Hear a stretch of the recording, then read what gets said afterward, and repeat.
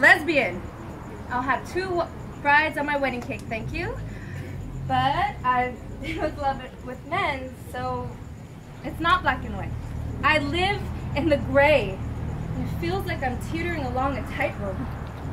I'm approaching midlife, and I choose to be alone. My single friends say, you're lying to yourself. No one wants to be alone, just try. But they don't understand why I'm done with romance. I have a tragic past of male and female lovers. Is it my real identity, or was my destiny changed by abuse? I've been in survival mode too long to tell the difference. I'm overdue for a long, hard look at my life. After all, maybe my friends are right. How did I get here? I grew up in a pretty normal, broken Latino home.